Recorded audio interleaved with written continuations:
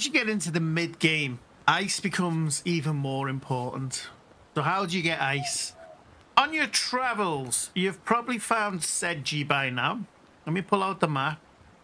But what we're looking for is this lake here. Right in the middle. How far down is it? Yep, right pretty much in the middle. There may be other lakes, like I haven't been over there yet, so that lake might be suitable as well. I did try the swamp around there, but it didn't. I couldn't find the ice there. There may be other areas, but this is the main one I've found so far.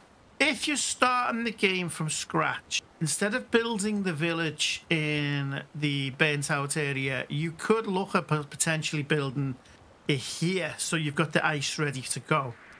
But you do need a few things. So when you come on the river, sorry, the lake, you can see here. But you're going to need a bronze pickaxe or better. So that's why I'm saying it's more mid-game. What I recommend you do is you come over here and you make yourself a traveler outpost. And the reason why is every winter you can just jump over here. So what we've got is a traveler outpost here. We know we can come over. And it's pretty much just chip, chop, chop. Chip, chop, chop. I don't know what that means. You probably spend all winter getting this, but there is tons of ice here. The cheap method is to make troughs around the village. However, you're getting like 2 or 3 from each trough. So one big run of a winter will probably be better for you.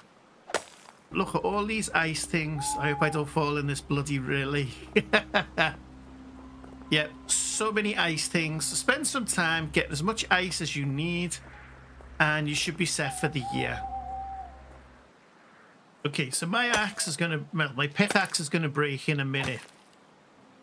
And I've only done 1 or 2 clumps. And you can see there, I've got 206. Well, there we go. So I've got, oh, I'm running out of the season now.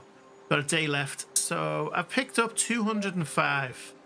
And I have barely scratched the surface of this. So if you're willing, you can get probably thousands. Also bear in mind though, let's have a look at my legend. What have I got for way of the craftsman? With mining, I am on 2 unskillful miner and 2 unseasoned miner. But all this does, skillful miner improves your stamina, and seasoned miner just increases the durability. But if I do this now, oh, it doesn't unlock it. Seasoned farmer. Oh, I've got 1 inefficient miner. You get more resources, so I could do that as well. So you could max out your miner and maybe even get more.